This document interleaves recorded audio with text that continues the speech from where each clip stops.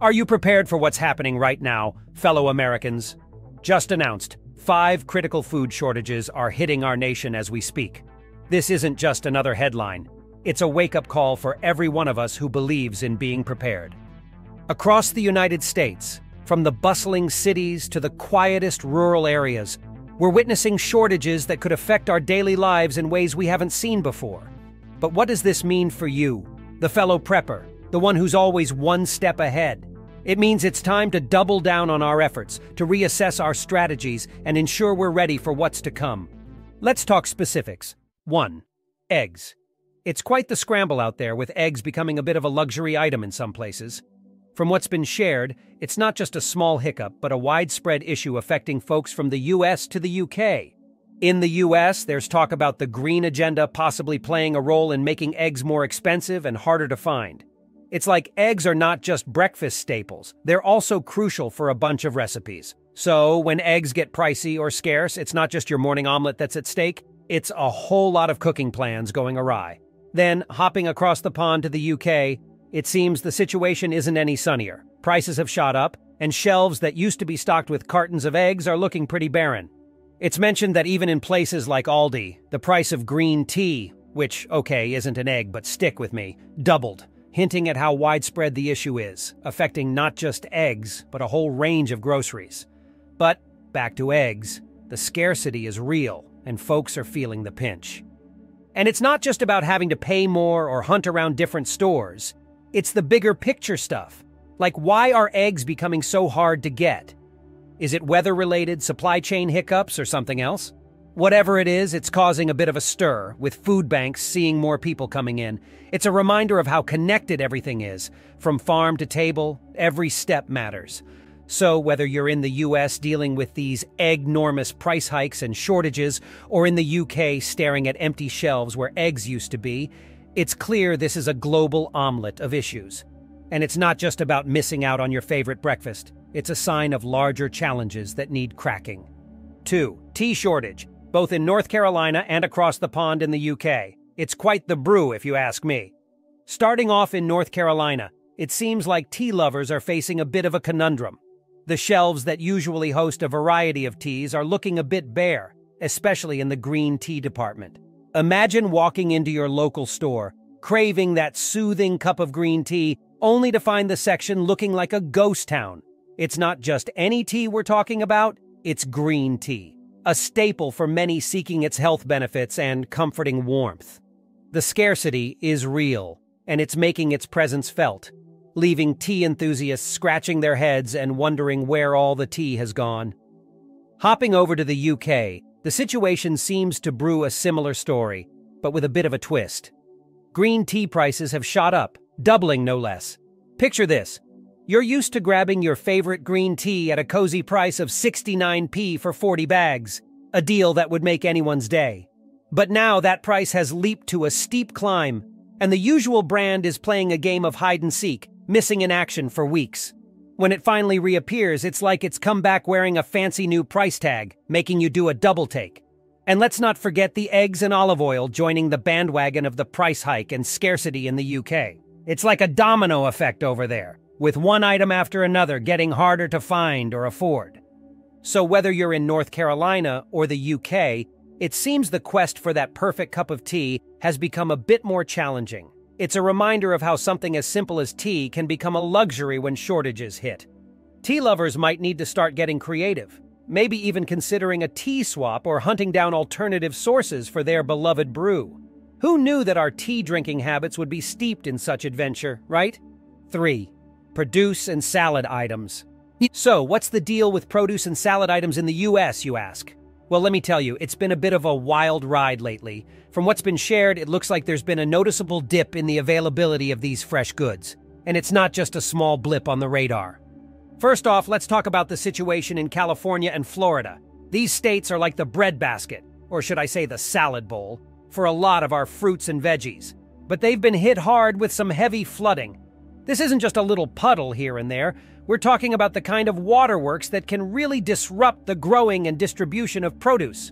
So, if you've been noticing fewer greens and fruits on your grocery store shelves, this is a big part of the reason why. Now, on to the food banks and pantries across the United States. They've been feeling the squeeze, too. With the uptick in demand, it's been tougher to keep those shelves stocked with nutritious options like fresh produce and salad items. It's a bit of a double whammy. Not only are there fewer goods available, but more people are in need. It's a tough situation all around. And let's not forget about the folks who've shared their first-hand experiences, like the person from Raleigh, North Carolina, who noticed that the produce section, especially where the salad stuff should be, was looking pretty empty. It's not just an isolated incident, it's a trend that's popping up in various parts of the country. Even Whole Foods, known for its abundance of organic and fresh options, is having to do some fancy footwork, aka fronting, to make the shelves look fuller than they actually are. So, what's the game plan?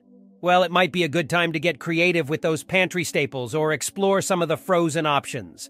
Not quite the same as fresh, but hey, we've got to roll with the punches, right? And who knows? This could be the perfect opportunity to try out that root vegetable recipe you've been eyeing. Turnips and parsnips might just become the new stars of your dinner table.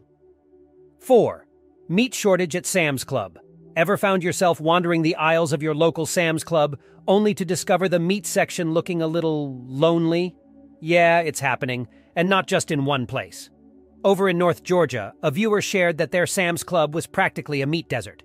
The coolers, while humming away, were starkly empty except for a few high-priced organic steaks and some pork hiding in the back. Even the produce wasn't spared, with lettuce and grapes sporting more brown spots than a Dalmatian. Not exactly what you're hoping to find when you're trying to stock up for the week, right? So, what's a savvy shopper to do when faced with these shortages? First off, don't panic. It's easy to get frustrated, but there are strategies to navigate these lean times. You definitely don't want to end up with an empty fridge, right? Well, a little bit of strategic stockpiling can really make a difference. But, and this is a big but, we're not talking about going out and clearing the shelves in one go. That's not cool, and honestly, it doesn't help anyone. What you want to do is build up a sensible reserve over time. Focus on meats, since they freeze well and are super versatile in your cooking. Now, how much should you stockpile? A good rule of thumb is to aim for a 2 to 3 week supply for your household. This keeps you prepared without hogging all your freezer space or leading to waste. And of course, adjust this based on how much storage you've got and the size of your family. If you're lucky enough to have a chest freezer, you might lean towards the higher end of that range. But if space is tight, you'll need to be a bit more conservative. Let's talk about what meats to go for. You want a variety, something that'll last well when frozen and fits into your meal plans. Chicken breasts or thighs are a great start. They're versatile and freeze like a dream. Aim for about 10-15 pounds depending on your needs and space. Ground beef or turkey is another winner for quick meals like spaghetti or tacos. Again, 10-15 pounds is a good target, packaged in 1-pound portions to make life easier. Pork chops or tenderloin are fantastic too, freezing beautifully and giving you plenty of meal options. About 5-10 pounds should do it. And don't forget about beef roasts or stew meat for those slow-cooked wonders. A similar amount is perfect. Lastly, a bit of bacon and sausages can add a lot of flavors to your dishes, even if they're not the healthiest. Just a few pounds of each can spice up your meals. Now, for some tips on stockpiling. Always buy on sale if you can. Keep an eye out for deals at your local stores or maybe get a membership at a wholesale club. Proper storage is key, so invest in quality freezer bags or a vacuum sealer. This will protect your meat from freezer burn and keep it good for longer. And label everything with the purchase date and type of meat. It helps you use the oldest items first and cuts down on waste. Most importantly, be mindful of others. Only buy what you realistically need and will use. This way there's enough to go around, and it reduces waste. 5.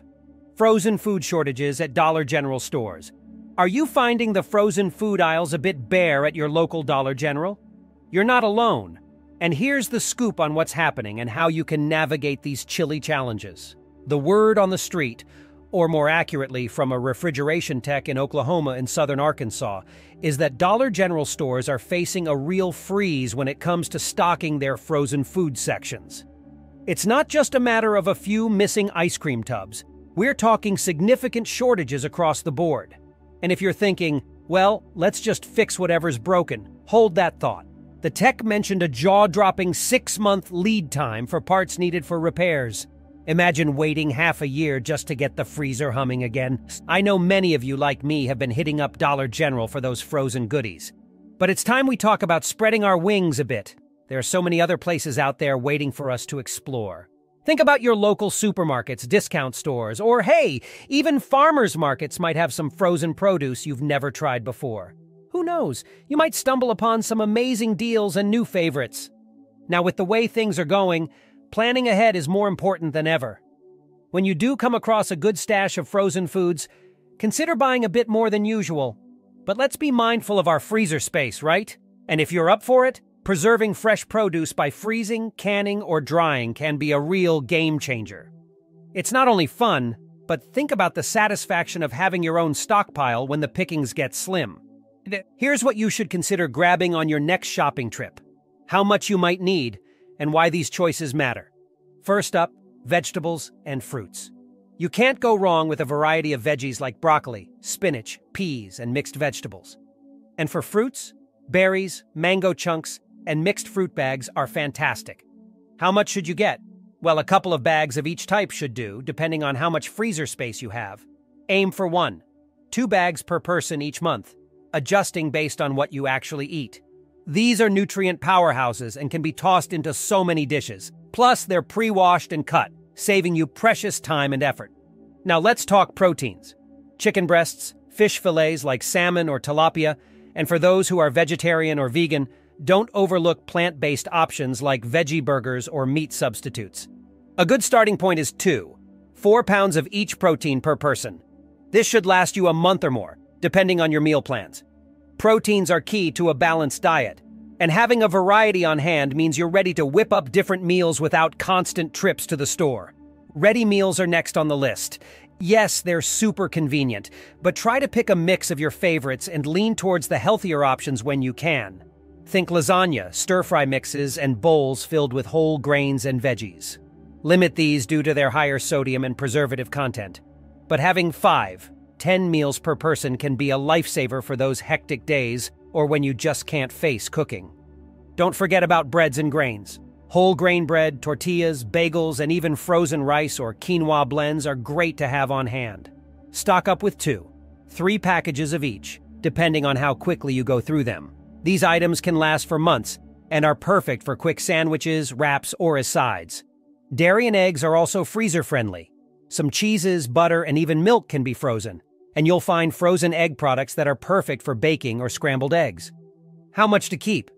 About 1-2 months supply, depending on how much you use. Just remember, dairy products can be bulky, so consider your freezer space. A few general tips to keep in mind.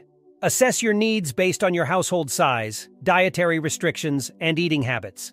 Buy what you'll realistically eat to avoid waste, and manage your freezer space wisely to keep track of what you have. The goal here isn't to stockpile for the sake of it. It's about ensuring you have a well-rounded selection of foods that meet your nutritional needs and preferences. Adjust quantities based on your specific situation, and always be mindful of expiration dates and optimal freezer storage practices to make the most of your purchases. With that, we've reached the end of today's video. And as always, thank you for watching, folks. Until next time, stay safe.